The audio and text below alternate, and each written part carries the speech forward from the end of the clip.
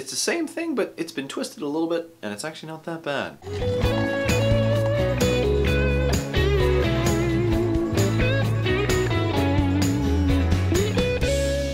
Hey guys, this is Jeremy here with my review for episode 5 of Supernatural Season 14. Now you might notice something a little different here. I downloaded a program called CineStyle.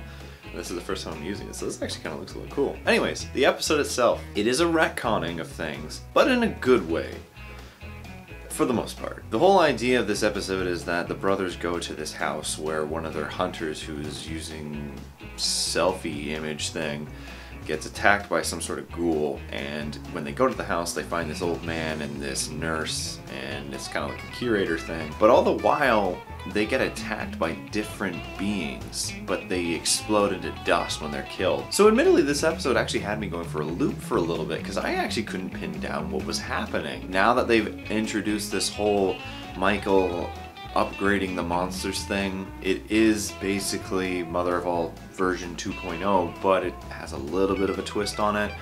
And what it turned out to be was a genie. What this genie has now is the ability to manifest these dreams and these nightmares into reality just from touch.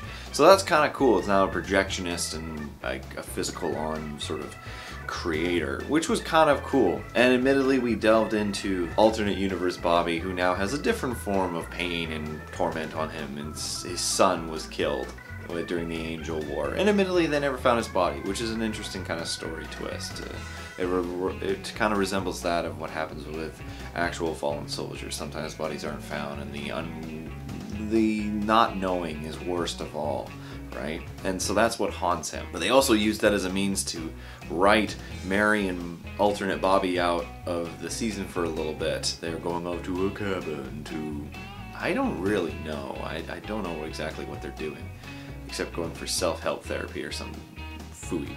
But that's pretty much the weakest part of the episode. What I actually kind of thought was interesting is that Sam is basically a teacher now. He went to law school and now he's a teacher. So this is the first time that Sam has had development in a long time. So the idea of him being a teacher is pretty cool. Admittedly, we get similar dialogue that we've seen like at the end of the episode. Don't worry, Dean, we're gonna hunt down Michael and we're gonna kill him. How? We'll find a way. Like, now this wouldn't matter if, you know, the boys hadn't defeated Lucifer twice. They hadn't defeated everything they've come across. So again, I really think that they should avoid this kind of dialogue because it's circumstantial. We know how it'll end, so don't kind of pull on it. It's not working. But aside from that, this actually is the best episode of the season so far. It's not saying much considering just the caliber of the season so far, but it wasn't a bad episode, so I'll give it that. In the end, I'm going to give episode 5 of Supernatural Season 14 a 5 out of 7. I enjoyed this episode. I actually was quite entertained with just the ooh aspect of it. Anyways, hope you guys enjoyed this review. If you did, leave a like, and if you're interested in more, maybe subscribe. Otherwise, I'll see you guys next time.